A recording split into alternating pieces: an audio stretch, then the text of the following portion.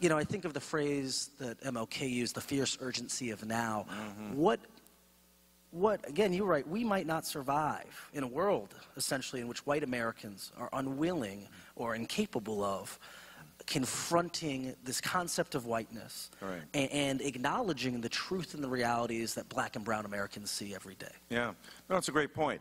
Look, you know, many white brothers and sisters, perhaps even present here tonight, just a little bit under the skin subcutaneous reaction of being seen as a group.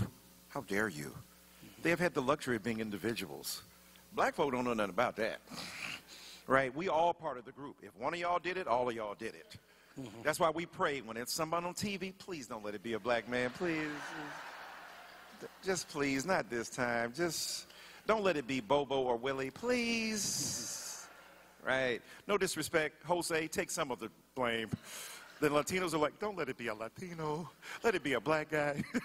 Then all of us together, let it be a white guy with a buzz cut from Nebraska. Yes! Right?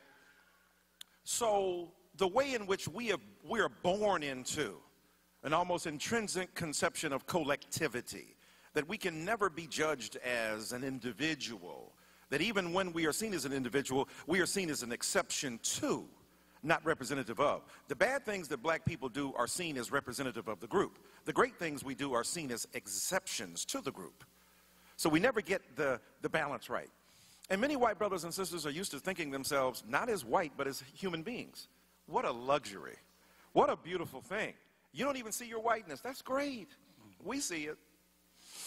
And what's interesting is that on the one hand, there's an edifying conception of a certain kind of indifference to ethnicity or race. It's beautiful, but on the other hand, it's real dangerous. Because when you have it and you don't know it, and you do stuff with it, it can be real problematic if you don't know how to handle it. Right? You think you got a toy gun, but you got a Winchester.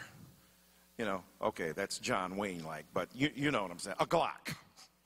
Let me be more contemporary. NRA, what's up? So what's interesting is that if you deploy whiteness without knowing you're deploying it, it's problematic. And many white brothers and sisters do not want to be called together to account, even metaphysically or metaphorically, as a group. White America is a trope. I know, you know, I was on the radio early, and why are you calling us white? Okay. Caucasoid? I mean, I could come up with a non-black, non-brown, non-red, non-yellow, right? You know, why see us all together? I understand that. I understand that rebellion. But the reality is it's a shorthand. It's a way of engaging a group of people that we know you have diversities and differences and contradictions, many of which are not ascribed to African American people when the shoe is on the other foot or the tongue is on the other side of the cheek. The reality is that white Americans have not been invited and engaged to think self-critically and introspectively about what it means to be white. When we think like men think gender, oh, that's a bunch of women. No, you have a gender too, sir. You're a man. Masculinity can be toxic, we learned, right? You can grab things. You can be predatory. Your misogyny, sexism, and patriarchy can combine to be lethally intense against vulnerable bodies. So men don't think about gender in regard to themselves, and white brothers and sisters don't think about race in regard to themselves. You got a race too, right? Ethnicity is one thing. No, you know, if we bring anything, I'm Italian or Lithuanian or Jewish and Polish and so on, and one is a culture and an ethnicity. And then race, however, is made in the crucible of America, because you could be Italian and Lithuanian and Polish, and you come to America, and in the crucible of race, that Italian identity, that Polish identity is pulverized in the crucible of race and remade as whiteness, because we really can't tell. People don't begin to make those distinctions.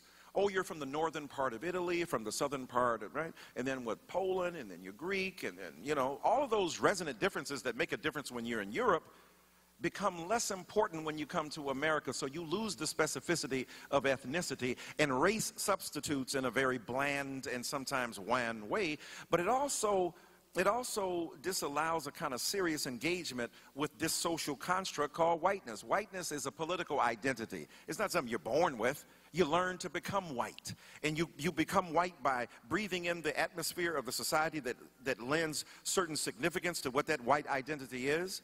And so many white brothers and sisters are resentful, rightfully so, of the ascription of group identity to them. And yet, welcome to the world of black and brown and red and yellow people. Welcome to the world of women. Welcome to the world of many minorities in this country. And so, or throughout the globe. So I think it's extremely important for us to wrestle with that notion of whiteness, what it has meant, how it has operated, so that white brothers and sisters become conscious of it, and yes, get a grasp on it, begin to grapple with it, begin to interrogate it, be introspective about it, begin to talk about it in ways that are not defensive or nasty or vicious or putting down others or resentful, but calmly reflective about the existential and political identities that are ascribed to you, how whiteness has been an advantage for you. You know, some poor white people tell me, hey, you're a rich professor from Georgetown. Well, I'm certainly a professor from Georgetown. That's true. Thank you, President DeGioia. I'm a rich professor from Georgetown. But the reality is that it ain't like Jackie Robinson's children got an exemption from Jim Crow because they were rich.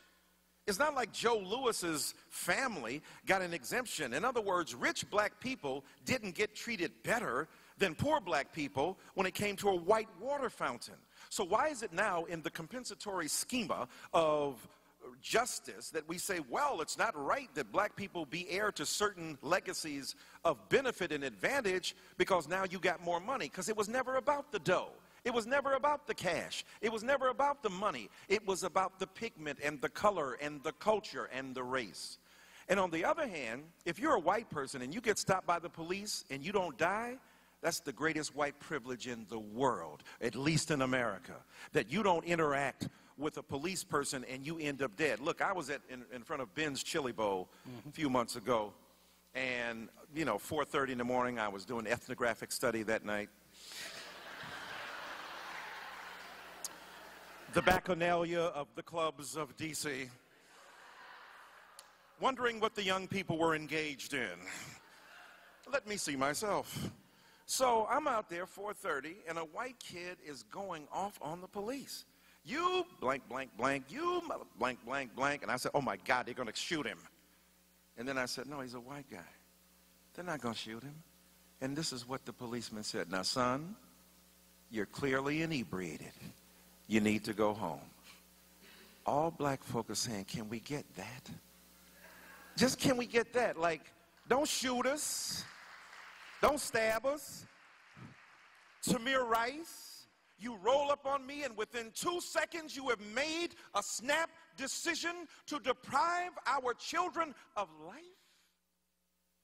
That is the cumulative knowledge. That is the epistemology of fear. It is the projection of stereotype, of unconscious racial profiling on the body of a 12-year-old child.